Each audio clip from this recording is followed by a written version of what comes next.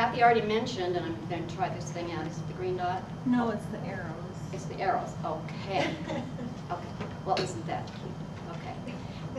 First of all, Kathy mentioned we're 6th in the nation in 2010. We're always slightly lagging on data from the CDC. We keep our own stats, obviously, in the state. In 2010, we were 49% higher than the national average. The national average was 12.4, and we're 18.5. And when we talk about deaths, when we talk about 12.4, we're talking about 12.4 deaths per 100,000, and so we were 18.9 deaths per 100,000. Suicide is the second leading cause of death in adolescents and youth in Idaho. Nationally, it has been third, but that just changed. In February, SAMHSA announced that for the first time, death by suicide overtook took the second place in the nation. It used to be murder, so I don't think that's necessarily a better trade, but anyway, the sad statistic that I think is at least very, very troubling is that between 2007 and 2011, that's 5 years, 78 school-age children in Idaho died by suicide, and that's under the age of 18. And we do 5-year trends in our suicide because it's hard when you have such a small state to look at trends if you just do year by year. As a matter of fact, it gets very troubling. We get our statistics, a lot of our data from the Idaho Youth Risk Behavior Survey. This is given every year randomly in Idaho schools and schools across the nation so we can compare. 2012's data should be out right now, May, and it's given usually in the spring. Schools are random. There were 48 schools in this survey, 1,700 students, and those students, 27% said that they had been depressed enough to quit activities for at least 2 weeks in the last 12 months. 1 in 7 of those students reported that they had seriously considered suicide, and 13% said that they had actually made a plan. Now, when you look at the average classroom, when you think about 1 in 7, 1 in 8 students contemplating suicide, when you think about students having plans, that affects what's going on in that classroom. And this says that 8% of high school females and 4.6% of high school males reported making a suicide attempt. Suicide attempts in our state, we talk about those. It's really hard to get an accurate count of attempts because we have all the privacy laws. But we think that about $38 million goes for suicide attempts in this state per year, and that's in like 2010 dollars. At any time in the United States, 1 in 5 adolescents suffers from serious depression. Now our data shows 1 in 4 from that Idaho Risk Behavior Survey. And the good news is that suicide is preventable and it's everybody's responsibility, and that's where the Idaho Council's plan comes in. There's something in that plan that everybody can do. We want people to understand that suicide is complex. That doesn't mean that we can't understand it. It means that there are many factors involved, so it's not one thing that leads to someone's death. We also like to say that people really don't want to die. They just want to have the pain in, whether it's emotional or physical pain. We say physical pain because lots of times Idaho's another group for Idaho that's serious for suicide is older men, especially older white men especially. Most people who die by suicide have a diagnosable mental health issue. Obviously, substance abuse comes in there. SAMHSA thinks that 73% of people who died by suicide had chemicals in their body.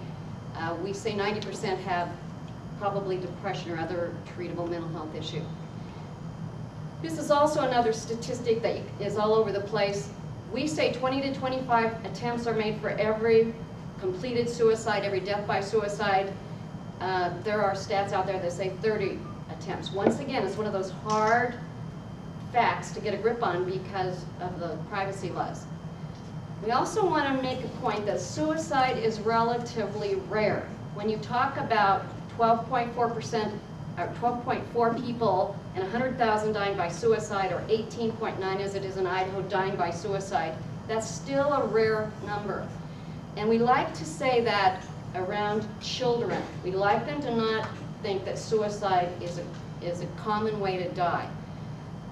The sad thing is that remember that there's a family around that child, or there's friends around that child, there's a community, there's a school around that child. So a lot of people are affected. We know that we can solve suicide if we treat it as a health issue, because easily accessible, affordable, and culturally appropriate mental health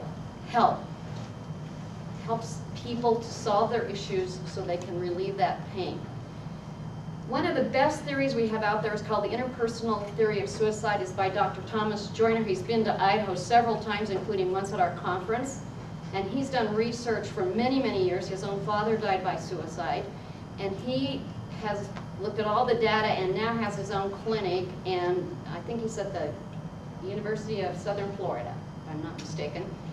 And his clinic continues to do research here, but they've figured out that there are two major traits for people who are successful in dying, and I'm going to use the word successful, who manage to die by suicide. First of all, they have to have the desire to die. And this is a place where we can really affect suicide rates. First of all, the desire to die by suicide is a perceived burdensomeness. That means that my death is worth more than my life to my family, to my friends, to my community.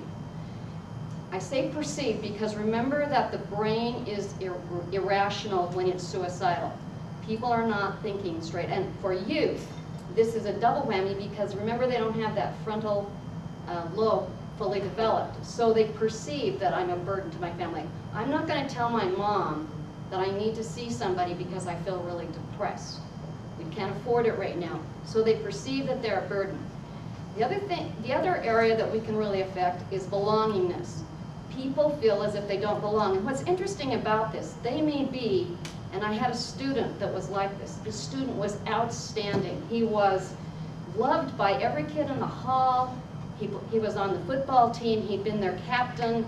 He was in drama club. Everybody seemed to love him. And when we talked about his being suicidal, he said, well, I really don't belong anywhere. And I said, what do you mean? You know, this club, you've got a great family, and blah, blah. And he said, I'm a fraud. If people really knew how I am, they wouldn't like me.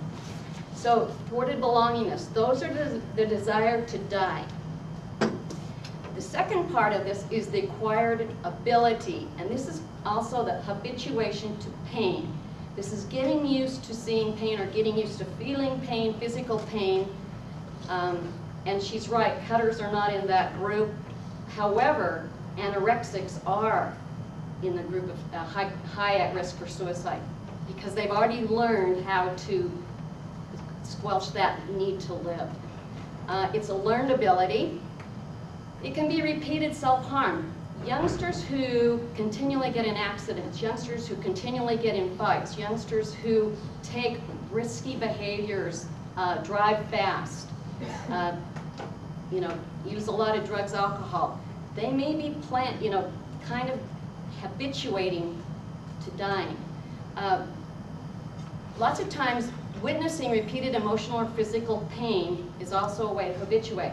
In that group we have doctors, dentists, lawmen, military, and prostitutes. Those are all high-risk groups in our society, and they all witness or feel pain themselves on a regular basis. And Dr. Germain mentioned abuse, especially when young. We now know that this is a pretty serious risk factor. It promotes that chaotic living atmosphere, and we know that it affects the brain as children grow up. If you put this in a chart, this is Dr. Joyner's own chart. It looks like this. Now I want to point out that not everybody who perceives themselves as a burden or feels like they really don't belong anyplace or sees pain regularly or feels pain regularly is going to die by suicide. I don't want to indicate that at all. It's only when those three things overlap, and actually it's two, the desire and the ability. When those overlap, that's where we get our group who can die by suicide. And for parents, one of the best things that they can do is learn warning signs. One warning sign by itself may not mean a thing. Remember, we're dealing with adolescents. Adolescents on any given day can be totally great, having a great day, and a half an hour later it's the end of the world. So keep that in mind. One sign by itself may not mean anything. It bears watching. If your son or daughter or a neighbor's kids start threatening to kill themselves, talking about it, or writing about it, I'd take it seriously. I'd watch for some other signs. A previous suicide attempt is a pretty serious sign, because it means they've already started learning how to habituate themselves to that pain. They've started getting used to the idea that they can die. Remember, our very first instinct is to live. So this is a practice. If you see or know that someone is looking for means like guns, they've never been interested in guns. Remember, Kurt Cobain was anti-guns, and he killed himself with one. Kind of loading up on medication, those kind of things, start paying attention. If there's statements of feeling trapped or hopeless, why do I keep going to school? Yeah, I don't plan to graduate anyway. Those kinds of things. When they withdraw, they want to stay in their room. Don't want to go on the picnic. Don't want to go on the family camping trip. Don't want to be with their friends. Real clues that something's going on. Dramatic mood changes. Once again, this is a tough one with adolescents. Being very, very down. The other thing we tell parents is this. If your kid's been down for 2 or 3 weeks, or 4 or longer, you know they've been depressed, and they haven't gotten medication, they haven't been to a doctor, watch for the sudden calm, peaceful feeling, because then they may have made a plan. And if the plan somehow brings a sense of calm to people. So once again, if they haven't been to a doctor, they're not on the meds, and there's a nice change in that behavior, I'd ask them. I would ask the words. If you see an increased use in drugs or alcohol, friends or family members, the inability to sleep, and I want to go back to that one.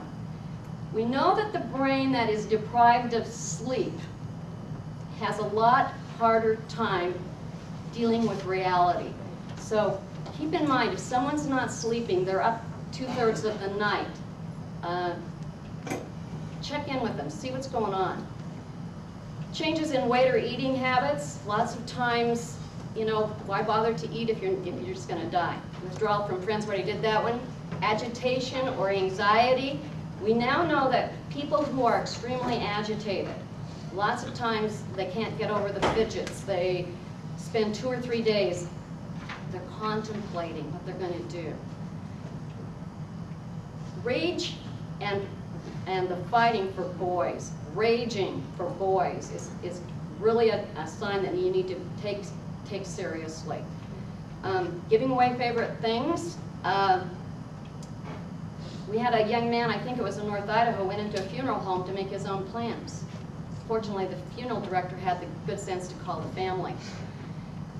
If this has been a student who cares about school and suddenly is neglecting his or her schoolwork, or used to care about how he or she looked and they are not, you might check in on that. The stress signs, chronic headaches, stomach aches, and fatigue, and the recent loss of a relationship, a friend, a close friend. Once again, not one sign. I have Cynthia Mazeral, who heads Region 3 SPAN, suggests it this way. She's also a counselor at College of Idaho. It's like having a cup, and it's full of water, and you keep adding drops in it. Well, you know, that cohesion thing will hold the water in there for a while, but one more thing, and that one more drop of water, losing that close relationship, their friend says they don't want to be their friend anymore, that could be the one. Once again, one sign, generally don't have to worry too much. However, all signs are reasons to kind of watch, be aware, especially if it's the attempt in the past, the non-sleeping, and that agitation, if they're not usually a person who's easily agitated. What can parents do? One of the best things to do, and I have a son who's been suicidal, is listen non-judgmentally. It's the hardest thing in the world. My last name's Gabbert, you can see so to do this and listen, and really listen, just let them say whatever and go, well, yeah, you know how I feel about that, but go ahead and tell me. You can do this in a drive, in the car, so that non-face-to-face somehow sets kids free to talk. Take walks. Get in the habit of regular family walks. Learn the warning signs. It's okay to ask your child if he or she is considering suicide. And you don't want to say, you're not thinking about harming yourself, are you? Because you suddenly said, don't tell me that you're going to hurt yourself. And the words harming yourself will be taken differently by an adolescent than killing yourself, trust me. No, I'm not going to harm myself, I'm going to kill myself. But ask them directly, are you considering suicide? It's the hardest thing you'll probably ever have to do. But the harder thing will be if they do something and you didn't ask it. Analyze how much pressure your student is in. If this is a good student, and quite frankly, suicide affects every kind of student, every kind of kid, every kind of family. You may have this kid who's just absolutely wonderful, does really well. I had a young lady come to me and she was AP, and I think she had 6 AP classes. I just felt so tired when she told me about it all. Anyway, she was under so much pressure, but to drop one class meant that she wasn't okay. So we had to get her through all that. She would rather have died than drop an AP class. Request that your family doctor assess the student for depression. I don't mind going ahead of my son. He's 29 now, and I'd still do it. As a matter of fact, he has our family doctor. I call ahead and say, my son's coming in, would you please assess him for depression? And, you know, she can't say yes or no because he's 29 now. But make sure your family doctor knows how to assess for suicide. Ask them before you send your son or daughter in if they can assess for suicide, or at least do a good depression screening. Make sure that they know and are going to take the time. Be sure that your child finds success at some things. Remember the burdensomeness. You know, maybe they're not going to be a football player or a ballerina. Find what they love. Maybe they're great at beating you at Scrabble. Whatever. Maybe they're good at trout fishing. Find whatever it is that they are great at and do it with them. Build in that, hey, I can do something. And I always used to say this to my kid. I don't care what you do, you're never a burden. You're never a burden. And rid your house of memes. If you have a depressed child, get rid of that gun. And this is a hard sell in Idaho, but take them to moms, take them to, and you have to be careful about your friends' houses also. Alert the friends' parents that you'd like their guns locked up. Lock away extra medication. If you're worried about knives, lock them away. Get them out just when you're doing that cooking dinner with them. Until things are at least better. When you're going to talk to kids about suicide, avoid talking about statistics. Did you know 78 kids died in Idaho? And you know, they don't need to know that. And don't talk about memes. Did you know that most of those kids died by strangulation? You don't need to talk about that. It's not that it's going to give them ideas, but if they're vulnerable, it may give them a little push. Parents in schools.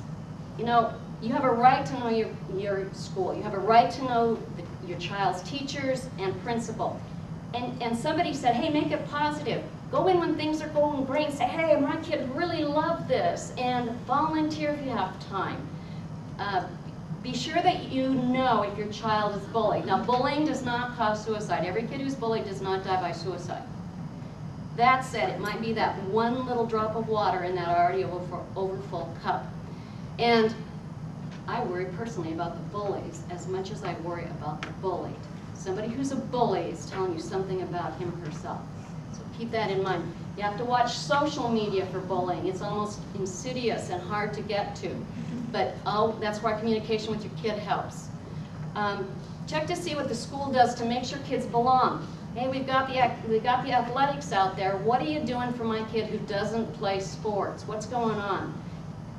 Does every school dance have to have a date? Is that the main activity for kids? Let's figure out ways to do things that are for every kid. If your child is struggling in school, schools have ways to help see what's going on. And you might have to be a little pushy. It's okay. I was a school counselor. We want to know that you're caring about that kid. Ask the school for help.